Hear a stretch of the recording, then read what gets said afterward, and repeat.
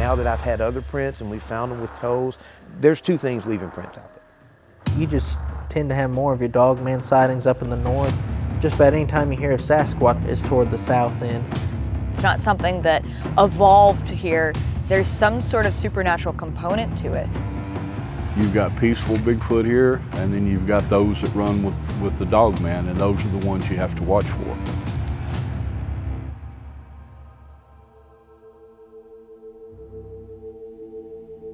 This is an area that is used a lot by different hikers and even some of the mountain bike people. We do get reports where there will be sightings in this immediate area, and they'll have sightings that will take place from just brief encounters where they'll see a brush with something, and it's usually a shadow, which goes with the lore of the shadow people that are seen constantly ducking in behind trees and coming in and out.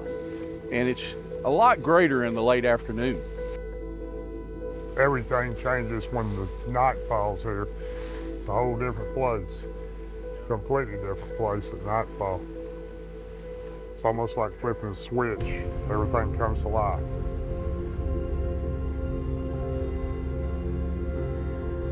It's hard for most folks to understand that here, as soon as it gets dark, it's like stepping back to the early 1700s. No electronic devices, it's just pitch black like being in the deepest part of Mammoth Cave.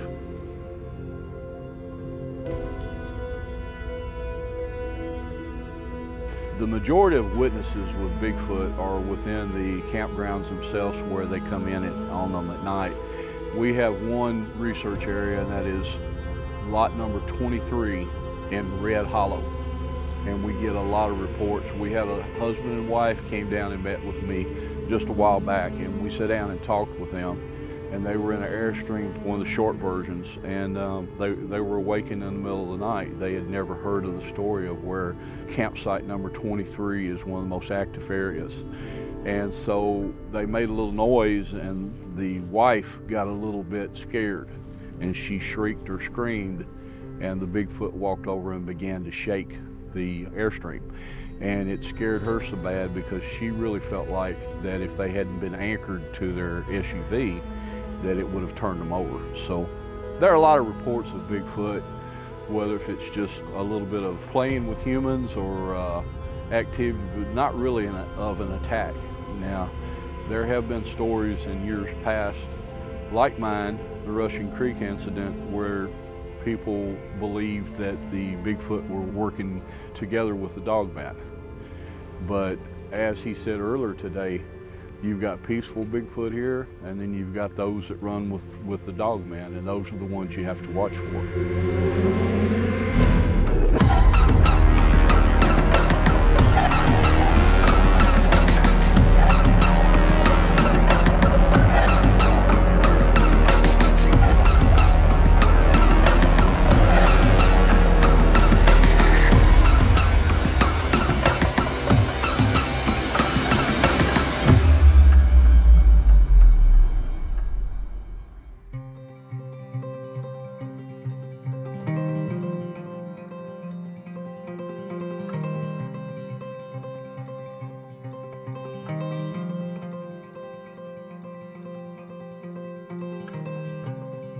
The land between the lakes is a land like no other.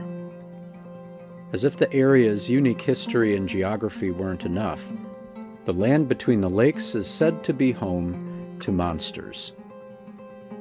In its large and remote forests, stories of Sasquatch abound, but so too do reports of Dogman.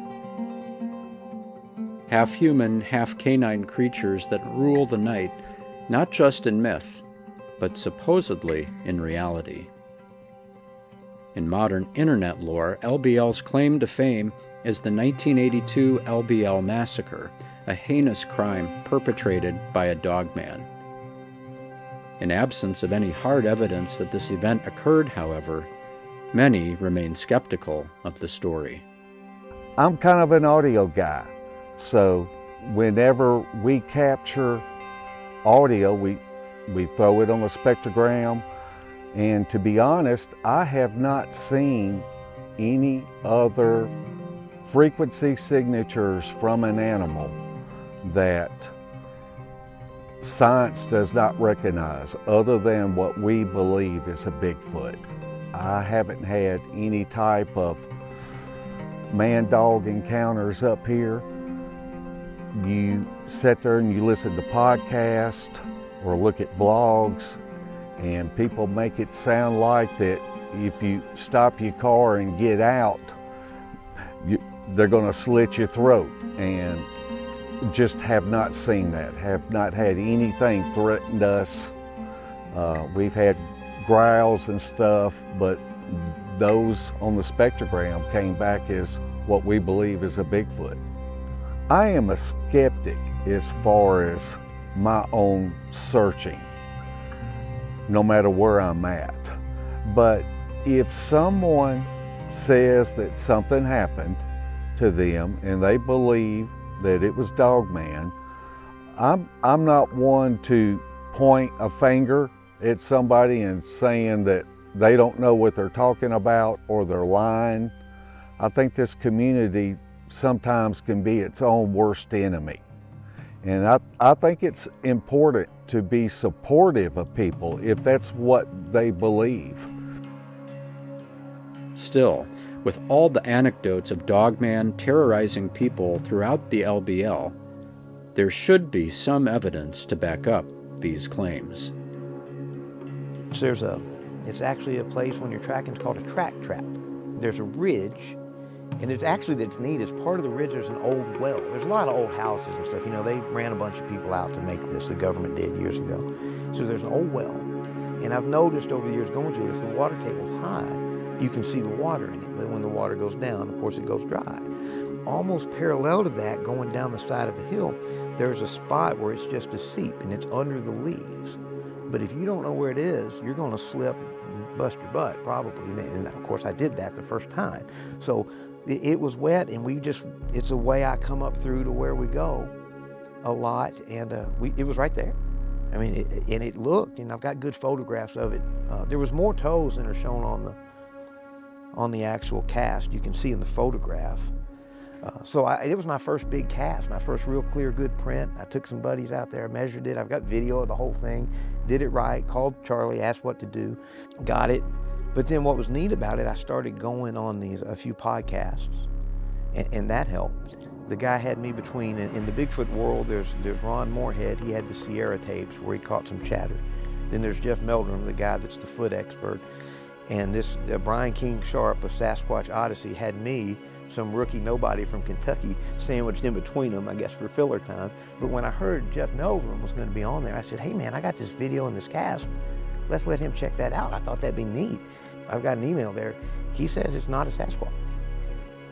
He said the mid-tarsal break is too far up, and the splayed out toes, that's not what a Bigfoot would do. So that kind of led me down another path. So, well, it's when you get into the Bigfoot world, you get into the Dogman world. You just do, you know. So it's a print. It's a print. It's something left that. And now that I've had other prints and we found them with toes, I haven't found one good enough to cast to get the good toes, but there's two things leaving prints out there, and you can tell. So. One of the most well-known researchers of the land between the lakes is a man named Martin Groves. Groves served in law enforcement for over 30 years in the state of Tennessee. In 1993, then Deputy Sheriff Martin Groves and a close friend had a terrifying encounter with multiple Dogman creatures in the land between the lakes.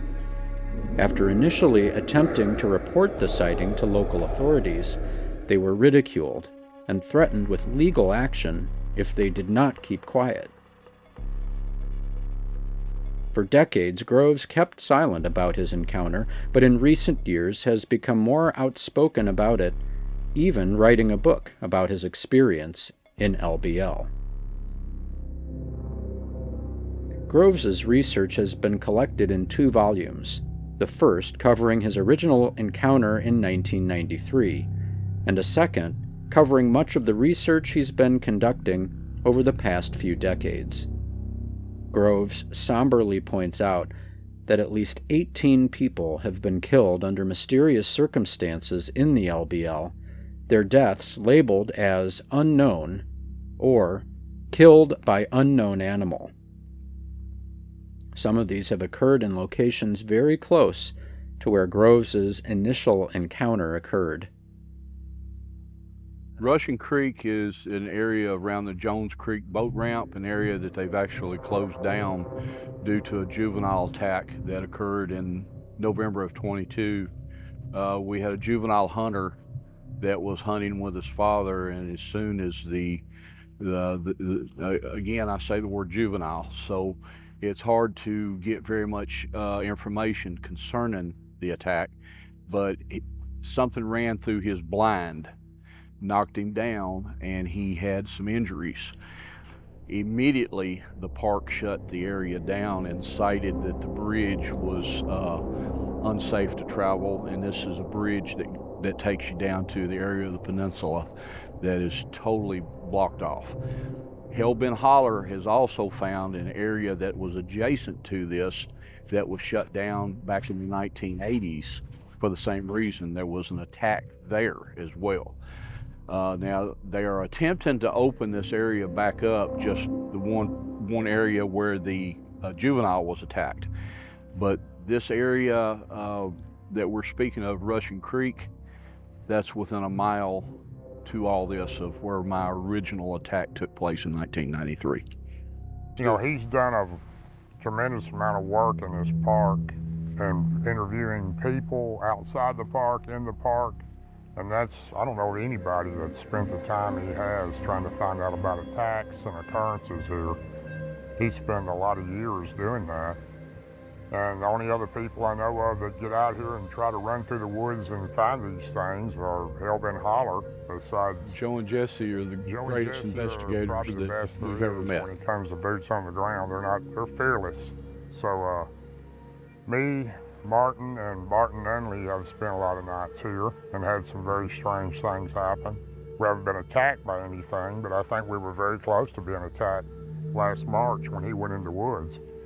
Before that happened, he had been infrasounded, zapped, whatever you want to call it. You know, I hear it called all different type things, but he had gotten very sick, and I drove him in his vehicle down to a good ways to a facility, yes. Because he felt like he was going to throw up, and he was very sick and had a headache, and he had to lay in his truck when we come back, and we started hearing the increase of these, what we thought were dogmen. You could actually hear them run across the shallow water behind us, which made me kind of nervous because me and Barton are sitting next to a fire. And of course, you know, as far as weapons go, you're not supposed to carry weapons here. We try not to carry weapons except a knife or something. We usually have just edged weapons. And we try to abide by the rules of the park and by the laws, but at the same time, you got to protect yourself. And I quite frankly think if he hadn't went in the woods that night and said what he said, they would have definitely come in on us. They were close at that time. Daryl Denton is one of Martin Groves' best friends, and they've known each other for over 40 years. As a sign of their close friendship, Denton was one of the first people Groves confided in about his story. How we became super close was in '93 after he had his encounter at the LBL with the Dogman attack, because I had had a Bigfoot encounter in '92, and at that time you couldn't talk to anything about a Bigfoot or a Dogman. People would have thought you were crazy, especially with me, an elected official, and him as you know, a sheriff's department deputy, and he was a high-ranking officer. He was chief deputy, I believe, which is next to the sheriff. And I had told another friend of mine about my Bigfoot occurrence, a hunting partner of mine, and he's also a friend of Martin's, and he had told Martin, hey, you know, he's seen a Bigfoot up while he was hunting, and Martin had heard that, and that's when Martin come and consoled me about his encounter. He and I would go to lunch, and we would talk, and I would tell a little bit of what happened to me, and he'd tell me a little bit about what happened to him, and we pretty much had to live that ourselves, and unless we were around each other, then we felt a little confident talking about it, and that made us super close, and we've been best friends ever since. And Martin had nightmares for years over this thing, and I did too. For the first, up to probably 7 years, the first several months was really bad. You just don't get over it that easy. But, you know, he lived with that a long time. He held that in like 30 years, and, you know, I pretty much held it in until maybe 4 or 5 years ago before I really came out. I started a group well, I didn't start it, Michael Patterson did in 2015, I believe it was, and he and I, there were only a couple, maybe 2 or 3 groups on Facebook at that time, and that really opened the door up for people like myself and Martin, because you could conversate with other people who had encounters on the groups. And then I started doing I was asked to be a guest on a lot of different podcasts and radio shows, and it kind of opened up where a lot of people were able to really tell what they had lived through. Anybody that goes through these type of encounters, it's not anything just to get over when you don't realize that there's something like this is actually out there, because we're all raised to believe that this stuff don't exist. People like you know, small town monsters, being here to help us and tell the story, makes a big difference when you have somebody this day and time, you know, compared to what we had. We had nobody to talk to. Everybody thought you were crazy, and I can't blame them. It takes a little bit to wrap your mind around it. And I'm more open-minded now than I've ever been. I think there's a lot of things we don't know about. Nowadays, Denton and Groves search the LBL in search of evidence and experiences with Dogman or Sasquatch. You're going to look for signs. You're going to get in an area. You're going to try to find tree breaks. There again, you'd like to find a game trail close to water if you can find it, because all these creatures are going to follow a game trail, because they're going to ambush deer and hogs, and that's what they're going to feed on mainly.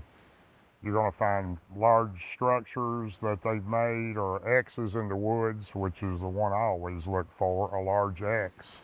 There'd be 2 large trees, maybe broken, and one may be a deadfall, and they put them together to form an X.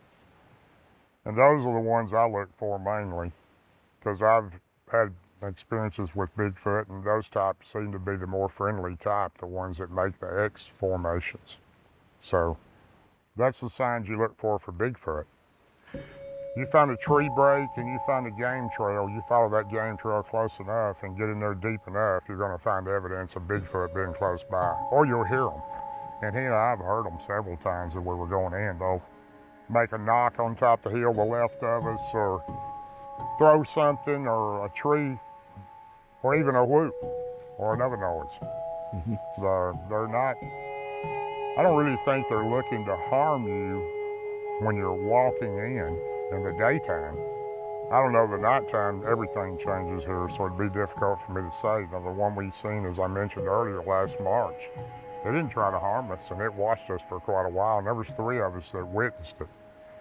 And we had another gentleman with us that evening before daylight had ended, and he had seen a small one looking over a stump at us while we were actually grilling out that evening. And they were just curious. They didn't try to harm us. But that was the same night we heard the Dogman about 2 or 2:30 in the morning, and it was a very strange night. And I've witnessed Martin go into the woods and kind of speak to him, and it kind of changed. It got quiet in a hurry. It got pretty hairy in that night that we felt like we were very, our camp was compromised. And if I feel compromised or I feel like that we're in danger, I'll go right into the woods and attempt to approach these things. I know it sounds crazy, but by the power, I'm a very religious person.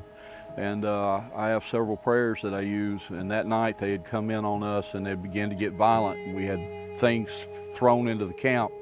And so I will go in and begin to pray, and pray verbally. And as soon as I do that, for whatever reason, it's worked every time. They will disperse and leave us alone. Sounds strange. Now his way and mine, we are almost the same in everything. The way we approach the subject of Bigfoot or Dogman. He'll carry a cell phone and he will take photographs or record noises and stuff. For me, and he stays on to me all the time about going by myself, I will not carry any battery operated device. I will go into the woods with a 12-inch kerosene lantern, no batteries, and sit. You don't go find them, they find you. That's 100% sure there. Yes, and I'll have more luck than most researchers will have, no matter how far they travel. They'll find you.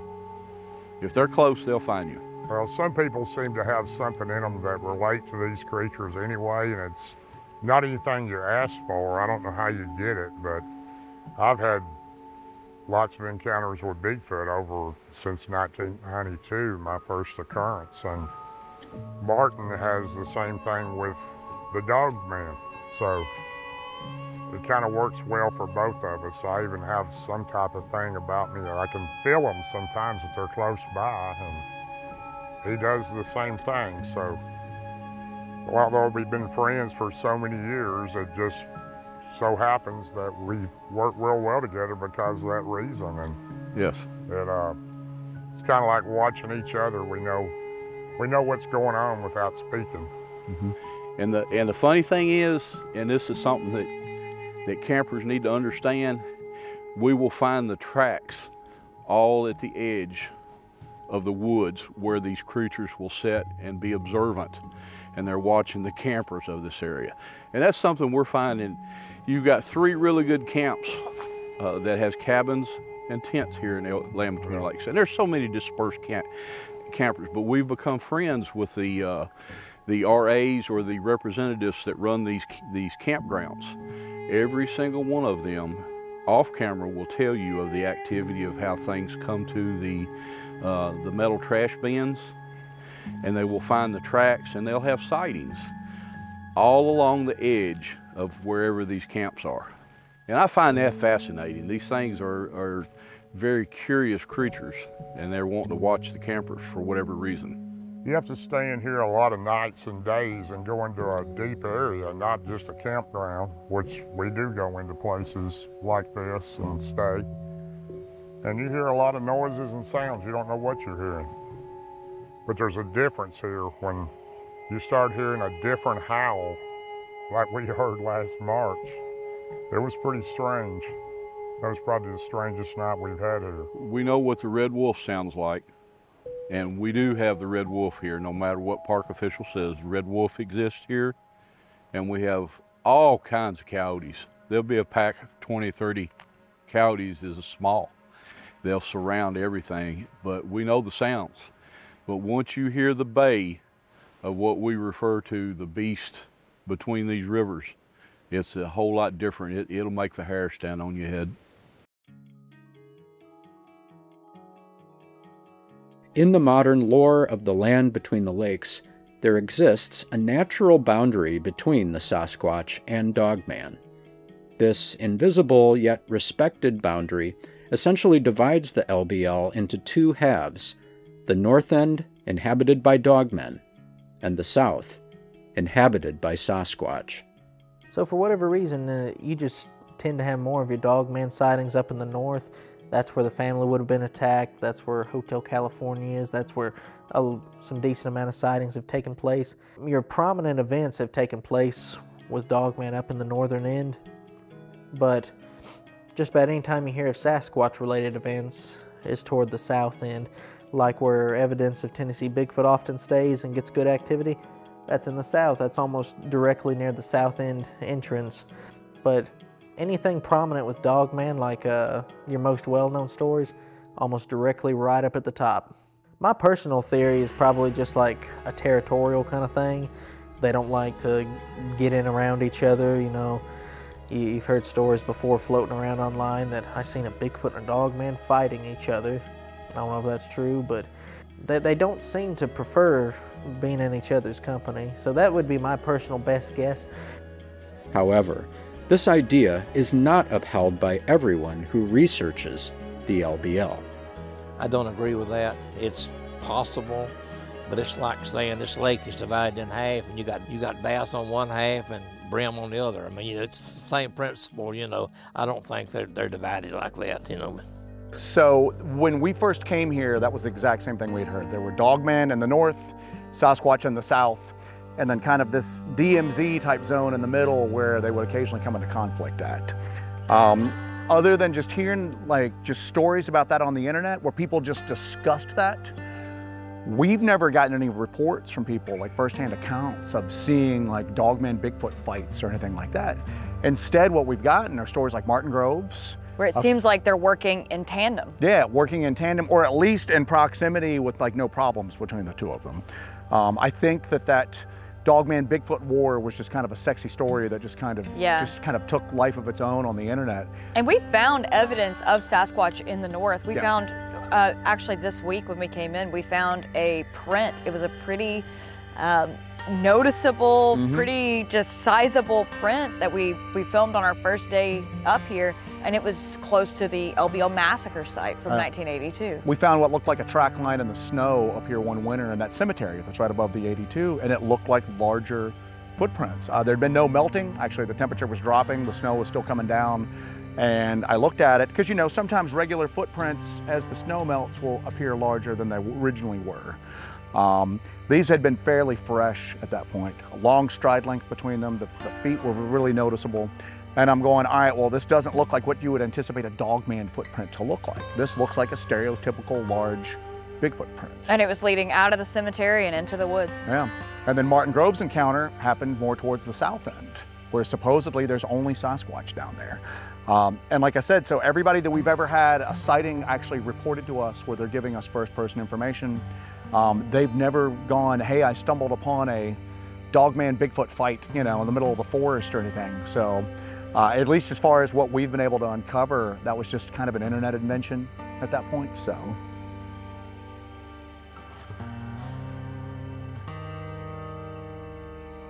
You will hear some of the researchers that in years past that they will claim that Bigfoot are in one area and Dogmen are in the other.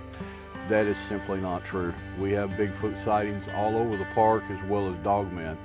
So we can now rest and throw away the old ideas of Bigfoot is only in the south and Dogman is in the north. I think Joe and Jesse Doyle have said it best. They do not have a map or a sector. There is no mapping or state line for the Bigfoot or Dogmen. They are simply all over the park, and I might add that there are so many sightings outside the park as we get up into Grand Rivers and the Cadiz area. They're all over. They work hand in hand in tandem. From my sighting in '93, but even more and a greater sighting actually took place what we found in DeBumbers Bay. And DeBumbers Bay is an area where there have been 11 people that have died by animal attacks since 1965, 2 years before the park. And what he and I found in October of last year, we found 2 separate Bigfoot tracks that were accompanied with Dogman together, and they had killed a very large deer in DeBumbers Bay. We followed the tracks. The tracks indicated the Bigfoot and the Dogmen converged together, and they killed the deer and then packed the deer out. And we followed the tracks from DeBumbers Bay, and this is the area that is high in activity and a history of attacks upon humans. And these tracks indicated to us that they came into DeBumbers Bay, exited, and went deep into the woods. I think the whole area has got occupied by both of them. Like Martin, I do agree with that. Although I haven't had a large amount of Bigfoot sightings here, I know they're here. We have been walking and we could hear them. And further complicating the world of the unusual is the presence of a potential third creature known as the Gugwe. The word Gugwe translates as face eater and is often attributed to the Micmac, a First Nations people indigenous to Nova Scotia. Thought to be a type of Sasquatch, the Gugwe is known for having a more prognathic face like a baboon, coupled with a more aggressive temperament compared to a normal Sasquatch. The descriptions of these Gugwe are very similar to reports of Dogman, making the topic a dubious gray area that is far from any true conclusion. Even still, many people, including Martin Groves, believe that they may have seen a Gugwe. The two Bigfoot that were actually at the camp where he and his partner were tried to be attacked by the Dogman, which made them flee.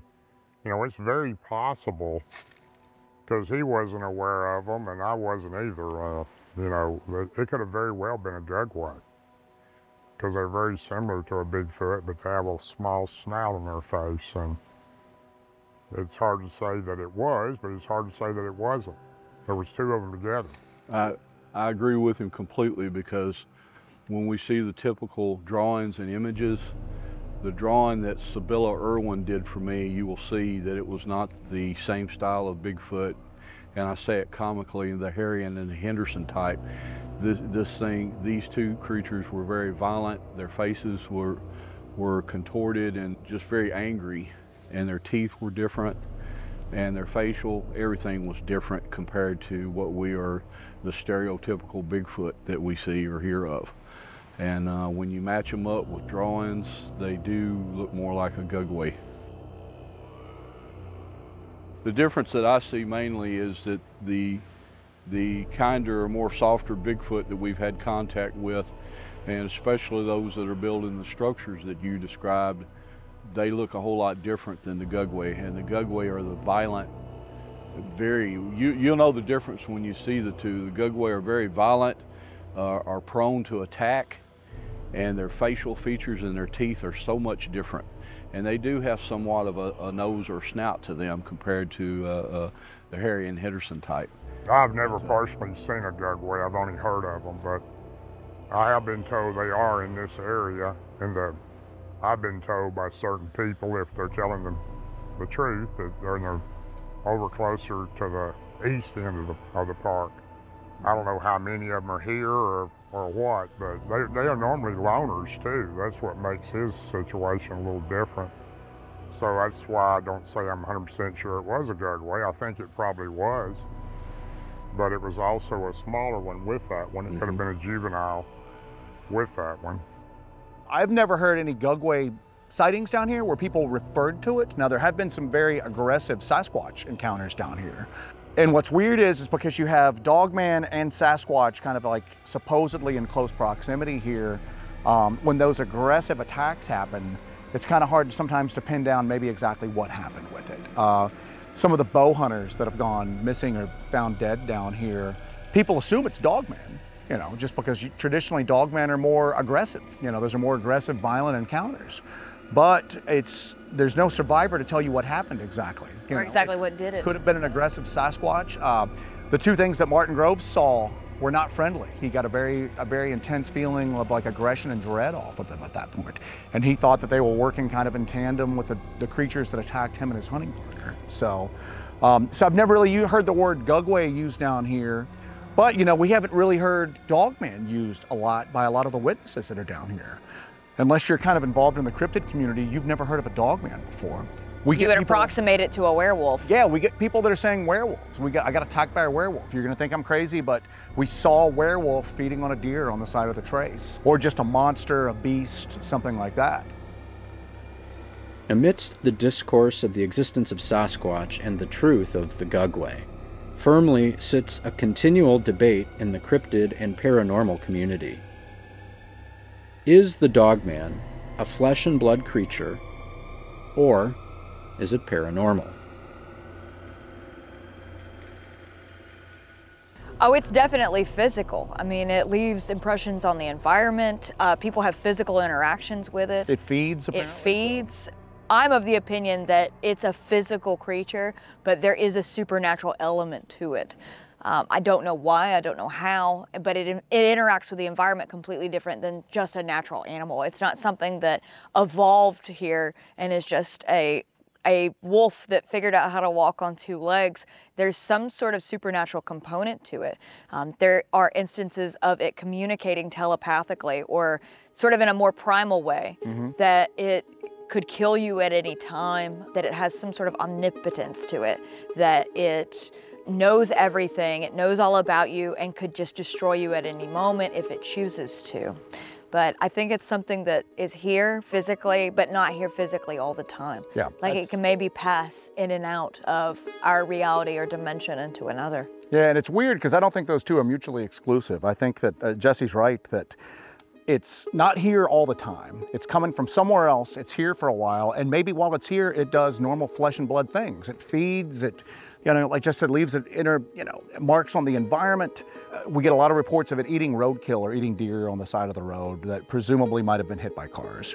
So obviously there's a need for sustenance. There's a need for, nutrition, but then it doesn't seem to have a permanent presence here. What's weird about, even in the LBL that has a lot of like dogman sightings, if it was a permanent creature here, it seems like there'd be a lot more.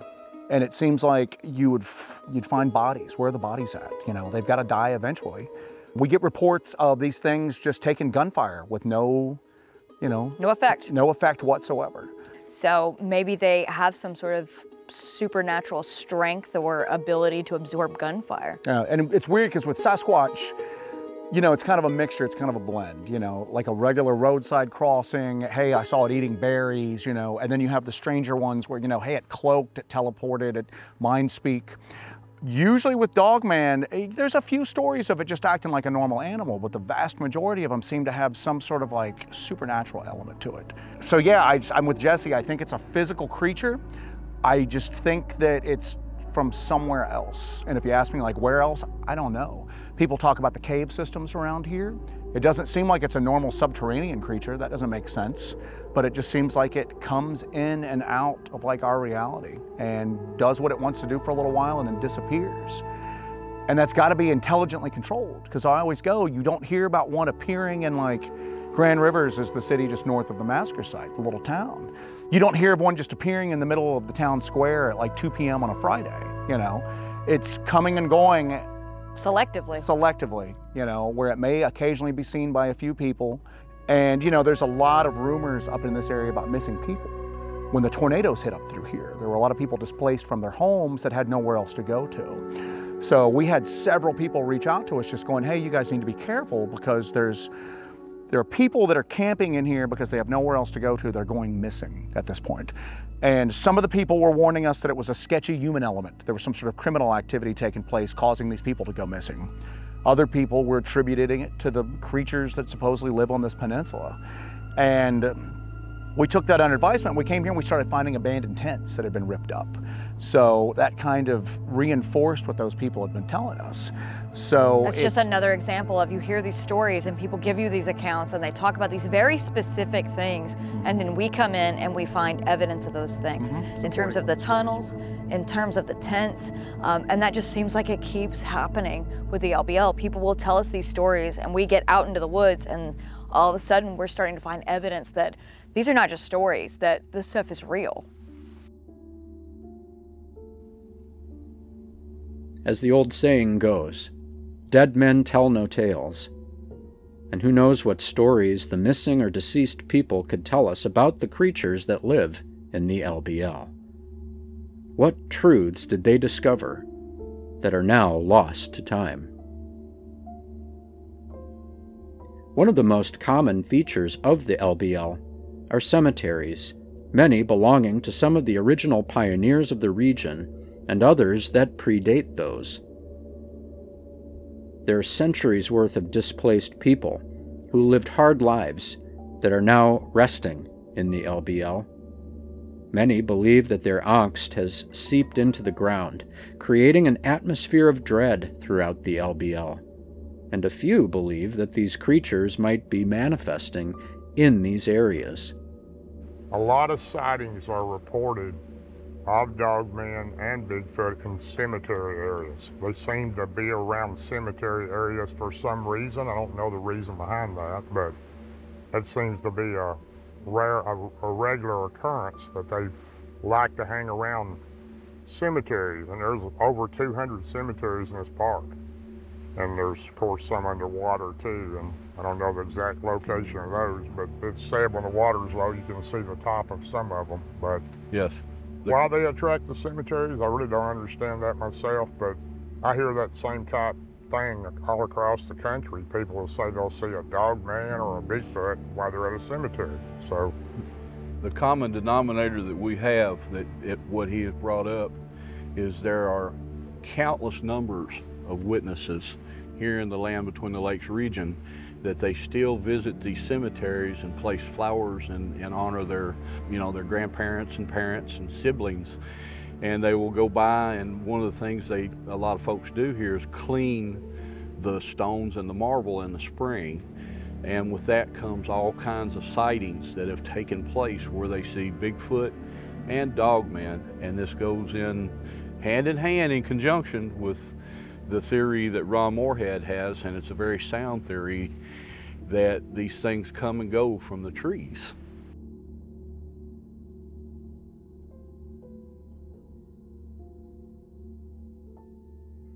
These things come and go from the cemetery and disappear into trees, older growth generated trees. And it's pretty strange to hear people that have never spoken to one another, they've never met, will have almost the same type of description. Hey, we saw two dogmen, they walked at the edge of the cemetery, watched us, and disappeared into the trees. Now, this is one of the oldest cemeteries there is up on this edge of where we're located at. We've had at least 3, possibly 4 that I can recall of witnesses who have said they've come up here, and it's mainly due to the fact it is a Catholic cemetery and they were Catholic, and they like to come through and just pick some weeds out and clean the place up some. They had reported that in the late evening is when they have had sightings that these, what they call the shadow people, which are the dogmen, will come out of the edge of the woods and will be observant, and they can see them from 50, maybe 50, 70 feet, something of that. And it always spooks the people and runs them out of here.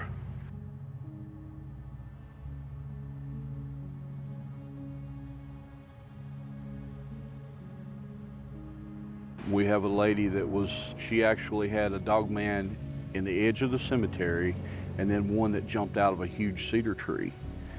We have the same reoccurrence at the 1982 site where 4 people were killed, that is called Mount Pleasant Cemetery, in which a husband and wife was cleaning the cemetery stones. They cleaned every stone within the cemetery. They would take all day, and 2 dogmen were seen up in the trees, and they jumped down on them, and they of course become so frightened and they fled the cemetery. They explained to me they will never go back. You can imagine how eerie this place would be at night. Like Martin said, some of these stones are really old. There's a lot of old cemeteries here. I was raised Catholic myself, so I can understand, but it seems to be more predominant in the Catholic cemeteries. For what reason, I have no clue.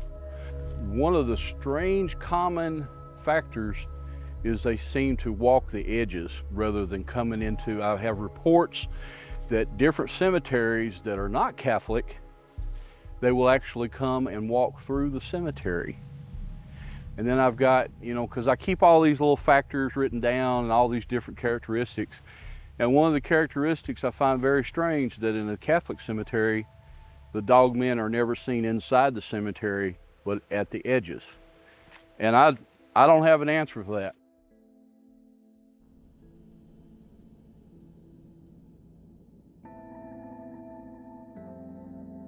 One of the things that we do a lot is we mark, and we not only find in Confederate, we look for Union graves too that are unattended, and we try to clean them and take care of them, because there are many. And I truly believe that is a factor within the peninsula, that there are so many Confederate and Union soldiers buried here.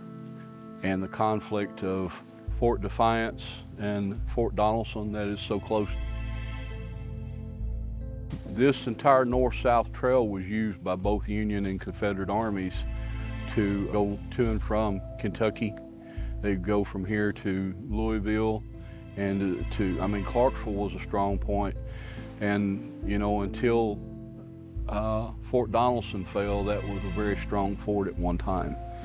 And the battle that took place there, I had 3 family members captured at Fort Donaldson and taken to the, I won't even say the words, but the terrible prisons of Fort Butler and up in, as well as the one in Chicago.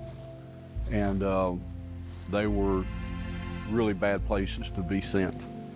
And but when Fort Donaldson fell and there was so many soldiers killed, there was so many that their graves are unknown and unmarked all through the peninsula.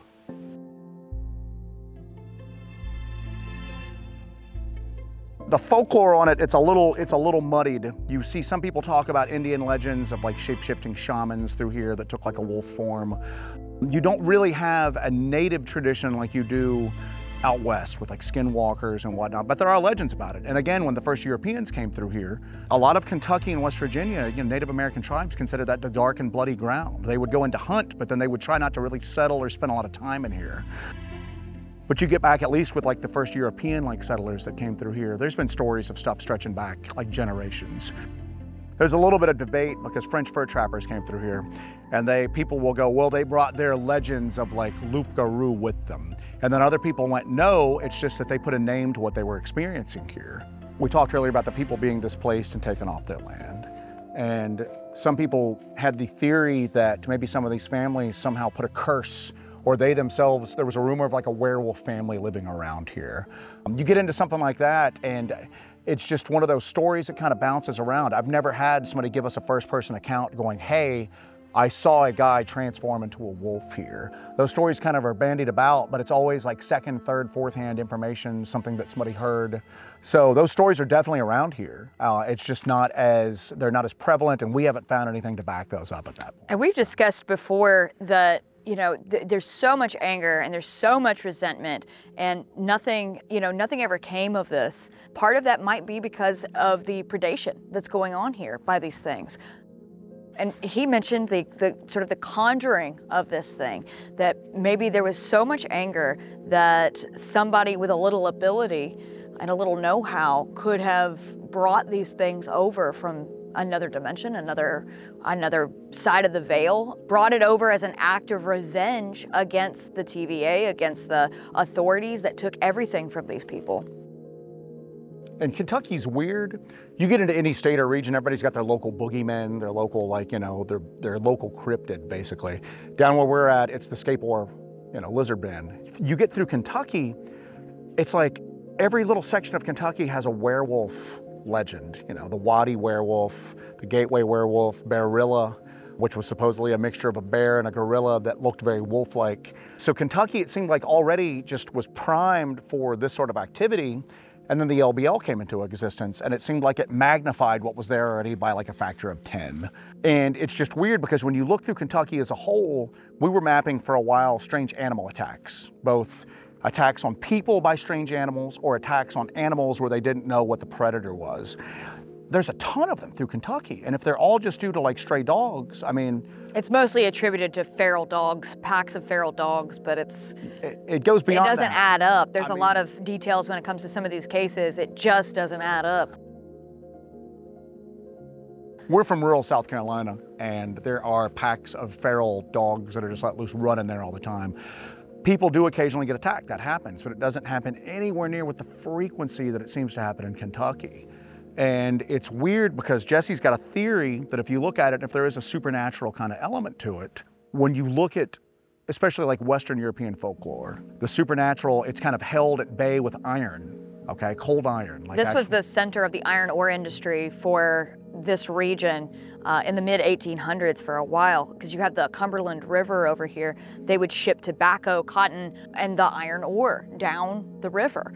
And the LBL was very rich in iron. And they mined the land and took a lot of the iron out of the land. There were 8 furnaces around here. We're actually standing just right across from where a furnace was. It's under the water now, but there was Empire Furnace down here. There were 8 furnaces across the land between the rivers, and they would, they would smelt the iron and take it out of the land. So I think if you look at European folklore, iron was used to protect against the fae, witches, any kind of evil. You can kind of keep it at bay with iron. They've taken every bit of that, or most of it, out of the land here and just shipped it off somewhere. So it's like this whole place has been left completely without protection from whatever supernatural evil forces are out there. When we started putting our LBL videos out, that's when we really started getting contacted by a lot of people in this area. And Jesse mentioned earlier the bitterness that's still here to this day from people being taken off their land. But people would go, hey, on my mother's side of my family, we own 20 acres in the LBL, and our family used to have livestock go missing. We were told to come in at dark, and it went kind of beyond those usual fairy tales that are kind of used to keep the kids from straying too far, that even the adults would kind of come in after dark at this point. You get into any area, any of these window areas that have a lot of high strangeness, you've got people that have had personal encounters and believe, and then people that have just never had anything happen to them. We always talk about how Skinwalker Ranch, there are probably people that live within a 2-mile radius that go, I've never had anything weird happen to me, it's all just BS. Through here, we have a higher percentage of people that contact us saying, yeah, I have had experiences there. My family's had experiences there. My grandmother used to tell me these stories and continued to tell me the stories into adulthood, claiming that these things were real. So there's been activity here. This was pretty sparsely populated though. And a lot of these areas didn't have electricity until these dams were built. So they got electricity and they kind of got modernized much later than other parts of America. So those stories just didn't travel that much. There wasn't as much tourism that took place here. Even now there's not a lot of tourism with the LBL, not what you would expect. But those stories were there, they just didn't travel or just didn't get documented as much as other parts of the country where there was more of a flow of information in and out.